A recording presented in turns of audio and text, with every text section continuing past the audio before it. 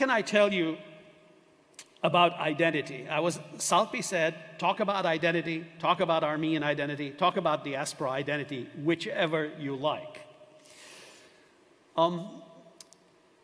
As Alex said, or was it Mr. Israelian who said it, as we become a global world, the demands made on us and our identity change. Identity used to be so local that your family, your parish, your village were most involved in determining it. That's grown in the 19th century to your nation, and now identity is in some sense transnational. I got into trouble some years ago writing an article in which I said, I sometimes wonder if we Armenians are a nation or whether we are a trans nation. And I explained that a trans nation is a structure which can stretch across the globe, across a number of diaspora communities that are very different from each other, to the Republic of Armenia, and to Karabakh, which is not identical with either Armenia or, of course, diaspora communities. That is to say, if we are all Armenians, what kind of identity could possibly be common to us all? Mr. Sardar spoke and he said, our troops were attacked. And he was right. We're here. Many of us have never been to Karabakh. Certainly none of us have served in the army. And yet we say, our troops have been attacked. What is the nature of identity that enables you to say that our without hesitation? Okay? The good news is that there's no answer to that.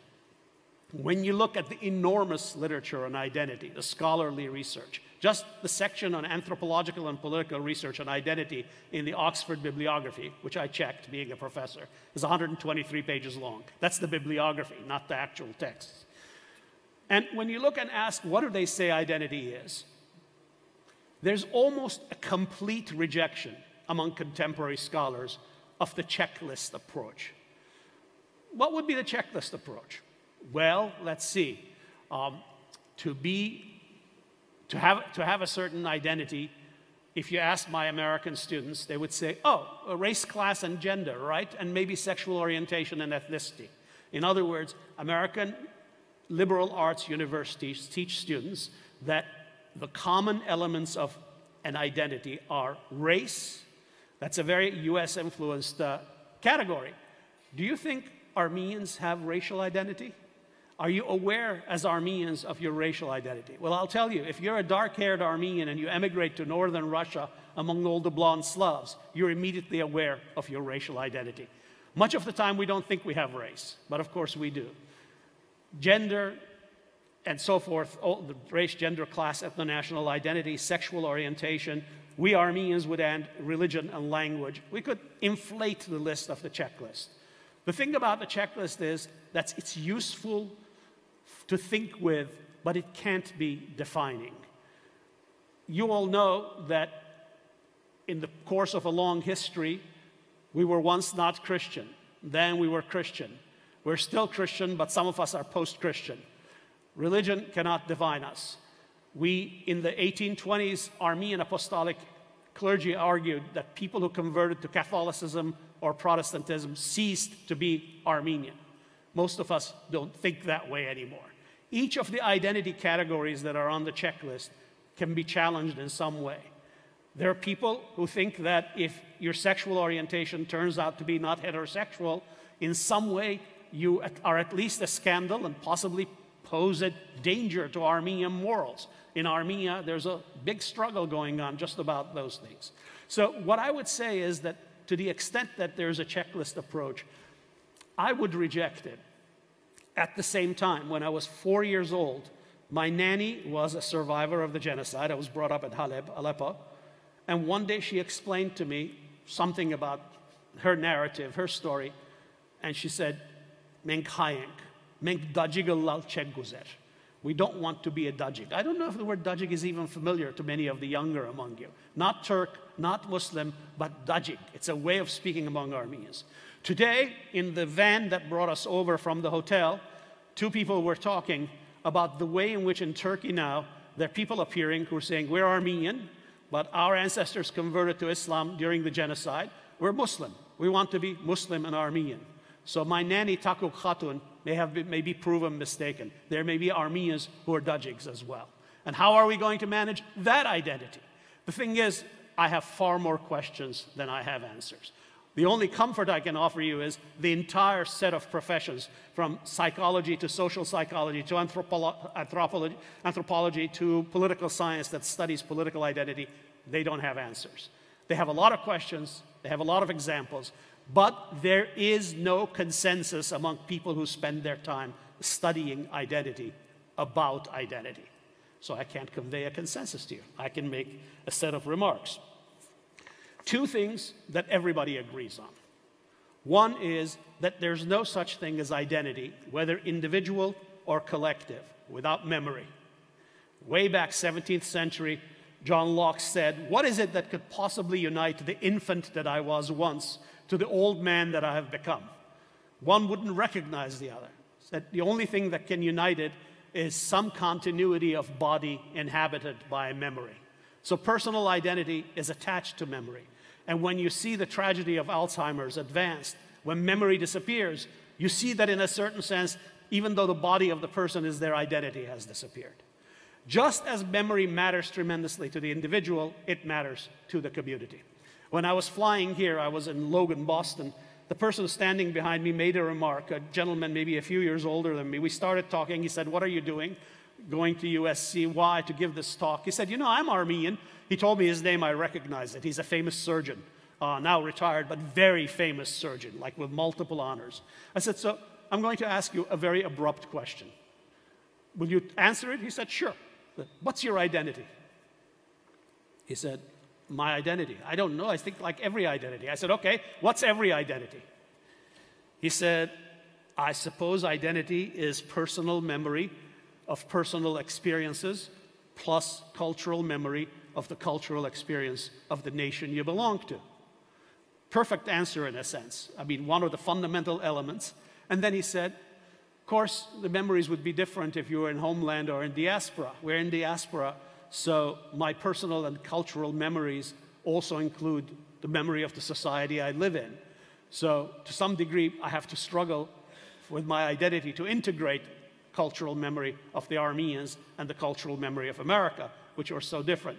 And the ideal, he said, is to have an identity that both draws on the receiving society and contributes to it. He said this as flawlessly as I'm just speaking, like he didn't have to think about it, he just came up with it. A day before I came, I was talking to a friend, a middle-aged Armenian woman, and I said, same question, just don't think, just tell me, what's your identity? I said, what's your Armenian identity? She said, well, I'm a Kesaptsi. Mostly, I spend my Armenian time with other Kesaptsis. I don't really spend that much time with Armenians who are not Kesaptsi unless they're exactly in my economic and sociocultural circle. She's very prosperous. And she said, also I'm Armenian because I give money to Armenia every year. And she named the institution to which she gives several $1,000s a year. So, what is identity? Kesap. In entire diaspora, there are very few places that have as territorialized an identity as Kesap. And she said, when I go there, I realize that this is home. No place else is home in the same way. And that brings up another element of identity. Your identity, to some degree, is established by where you feel at home, where you belong. I cannot have a territorialized identity. The first time I went to Armenia was 1994. I spent 2 weeks there, 2 good weeks, difficult times, good weeks. When I was coming back, I flew through Paris. And when I was in Paris, a group of us went to essentially a garden cafe, and we were sitting there. There was me, there was a woman named Arpik Bisakyan, the editor of Harac, the preeminent Armenian newspaper of Western Europe, her assistant, who also an Armenian from Istanbul, Bedros Terzian, a man from Lebanon, Krikor Buludyan, a man from Lebanon, Apo Berejiklian, like me, originally from Aleppo. We were talking. We were talking in Armenian, some French sentences thrown in, some Turkish, some Arabic, and I realized with a real deep sadness, I just spent 2 weeks in Armenia for the first time, never felt at home there the way I feel at home with these people. For me, being Armenian is not a place. It's being with certain kinds of people. My identity only exhibits itself fully with certain groups of people. I don't have a home. I don't have belonging except when I'm with certain people. What the postmodernists say is that this is more and more the condition of humanity. That even people who have not left their homeland at all, say the south of the United States, increasingly feel that they don't have a territorialized identity. That's one of the things that's happened, is that identity has been pulled away from territory. So, in the way in which people think about identity, we say that it's a paradox. On the one hand, there's a unique identity. Every one of us not only has unique DNA, even identical twins don't have identical fingerprints. We have, at a certain biological level, there's a uniqueness. But from the moment of the birth of that DNA uniqueness, of that biological uniqueness, what we are invited to do, what we are forced to do in a sense, when we're infants, is that identities are projected upon us. Feminists say, and they're entirely right, that one of the very first questions asked of a newborn infant is, boy or girl? And the moment you hear boy or girl, without anyone, neither the parents nor, of course, the infant knowing it, a whole set of projections and narratives and identities are directed towards that infant. It is essentially told to grow up to live according to a narrative of identity. I once had a homosexual acquaintance say to me, I realized only when I was about 30, and my parents realized, no, I was never going to marry. This was the days before homosexuals married. Said, when I was born, one of the many things they did was project on me a narrative. He's going to go to college, and then he's going to get married and give us grandchildren. They said, that identity was never something I chose. It's simply projected upon me. A large part of identity is a projection. You will be like this. You will do these things. You will, if you'll allow me to use a colloquialism, you will learn to talk the talk and walk the walk of a particular series of identities. How to be a man or a woman, how to be an Armenian, how to belong to your class, etc., etc. You can go down the checklist. And there are people who are very willing to do this. There's a guy in Armenia who 10, 12 years ago wrote a pamphlet. I wish I had it, but I couldn't find it. It was about Ov Haye, who is an Armenian. He was going to tell you. He proceeded to tell you what you need to be and do to be an Armenian.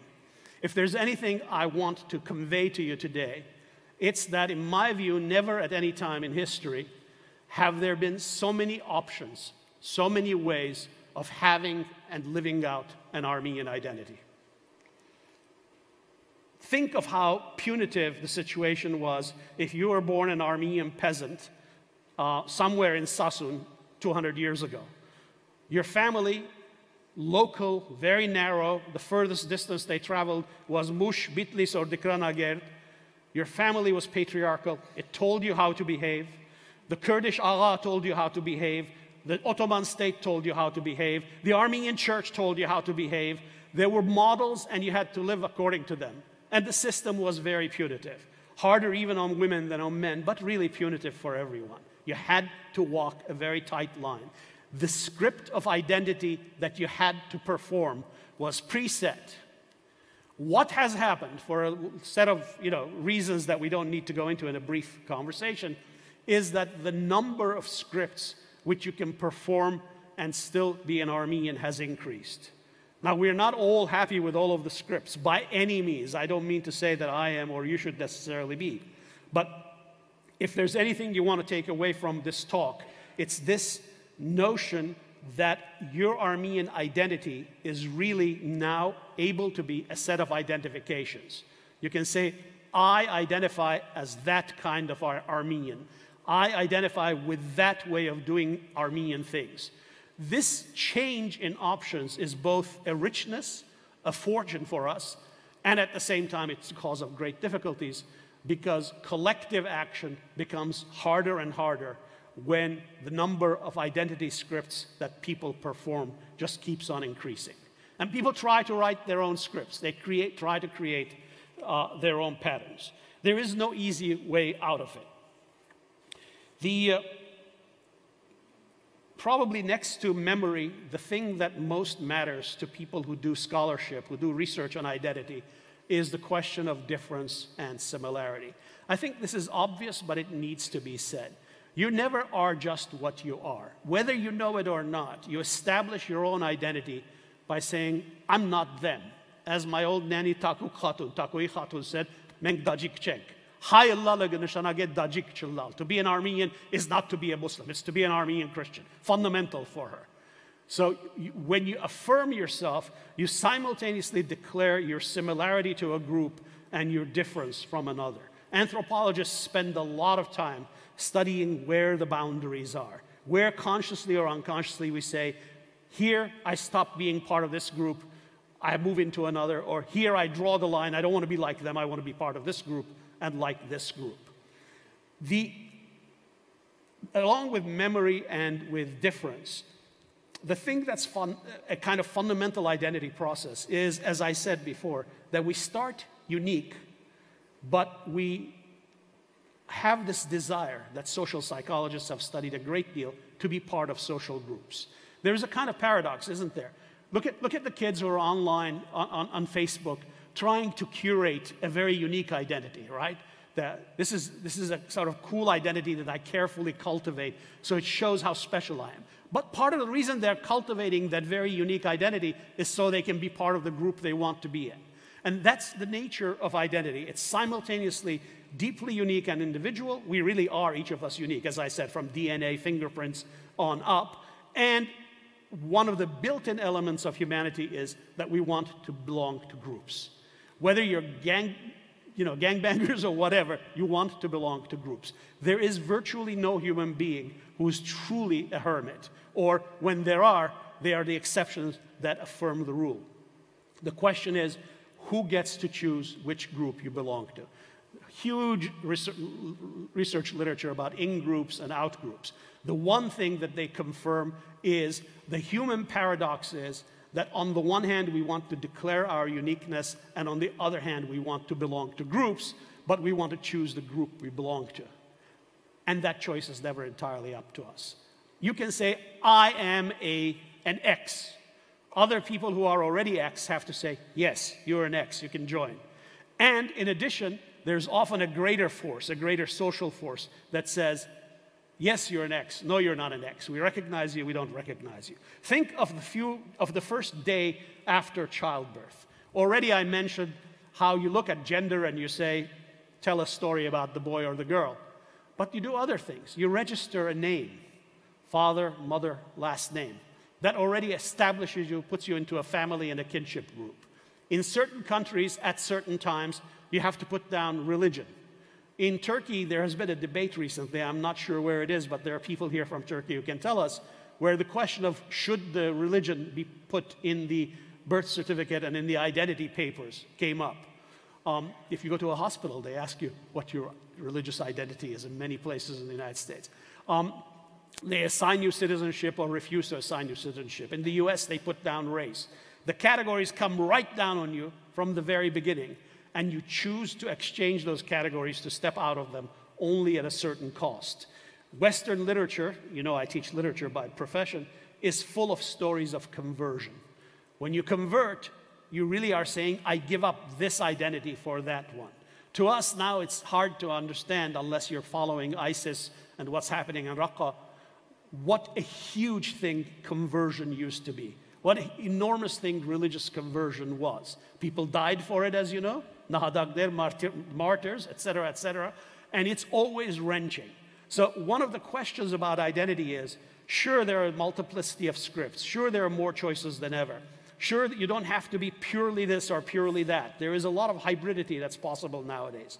But the question abides, what are the conversions that you most desire, that are most difficult, that you have to pay the highest cost for? When Armenia became independent, Levon Ter-Bedrosian said, why should we give diaspora Armenians Armenian citizenship? Because they have Armenian identity. The people who live here have to suffer the conditions of here. They have to, if they're males, they have to fight and die for this. They have to pay taxes. Why would you, on the ground of identity, claim that you deserve Armenian citizenship? Some of you are old enough to remember that debate from 1991 on, really until Kocharyan. And if you look at it closely, the question was that in diaspora, we thought identity was that thing that we sustained by our passion, by all the work, as Mr. Israelian mentioned, all the work of philanthropists, all the work of people who gave their luma, their tiny contributions to make things happen, who gave their time of their lives to make things happen. There's so much passionate Armenian identity involved in the sacrifices that make a diaspora work that you forget that there are other kinds of sacrifices that establish identity under other conditions elsewhere. We still, I think, are in that difficult situation of having deep beliefs in identity that are not congruent. If you talk to Armenians in Armenia, very few Armenians I've talked to from Karabakh, Armenians in diaspora, we still don't have a resolution on whether there is a transnational Armenian identity that we all have. I don't know whether you guys think that there is such a thing. I have the difficulty of simultaneously saying our soldiers have been attacked and yet not being able to spell out what identity I actually share with Armenians there. So I'm going to finish by talking for a few minutes about what scholars call subjective and objective identity, what I call talking the talk and walking the walk. As Alex Sardar mentioned, I edit a journal, I founded and edited a journal called Diaspora, and in its pages there was once a debate between an Armenian sociologist, Ani Bakalyan, who has written the one really good book about Armenian identity in America, but she believes it's a symbolic identity, I can explain that, and between her and Susan Patty, an Armenian anthropologist. And what was their argument about? The argument was the following. Ani Bakalyan, as a sociologist who had done social science research on Armenian identity, said the vast majority of Armenians are nostalgic ethnics with only symbolic identity. They're like the Irish. You know how the Irish, it's St. Patrick's Day, the beer is green, they parade, then they go back. They claim an identity, but that identity has no effective, active presence in their daily life. So in a certain language, they talk the talk of Irishness. They have a symbol of Irishness, St. Patrick's Day, a shamrock, whatever.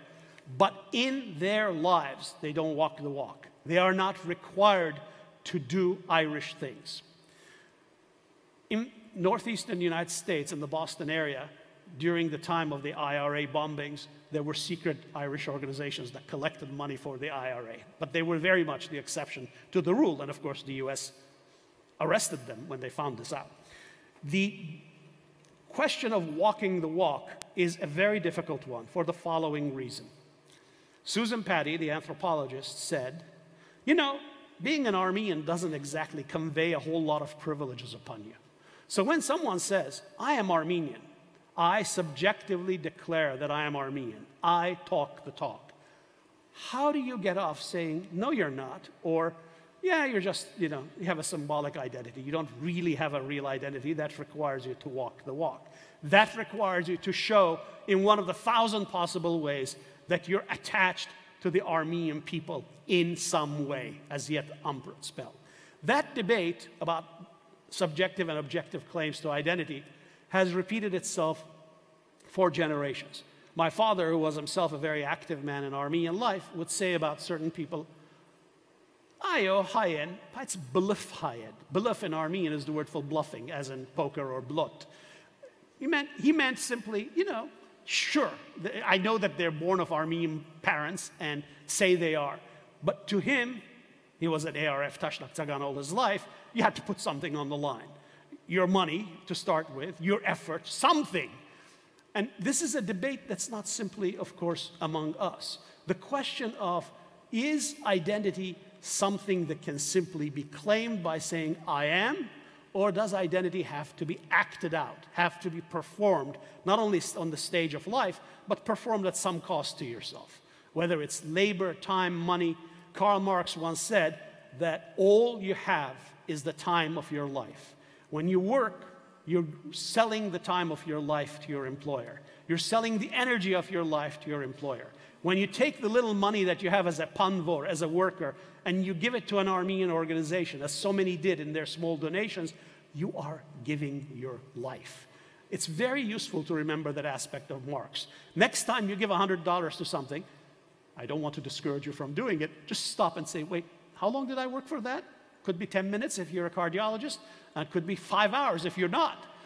You're giving your life.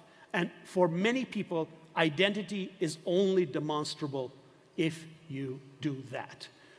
Each of you has to ask to yourselves whether, in fact, you believe you have an Armenian identity, whether you have that identity because you say it, Do you do more than that? Do you perform your identity publicly? Do you say in conversations with other people, it's not okay for you to say that. I'm Armenian and this is how I feel about what's happening in Turkey or somewhere else. That's starting to put yourself on the line, all the way down to what else are you willing to do? How much are you willing to walk the walk?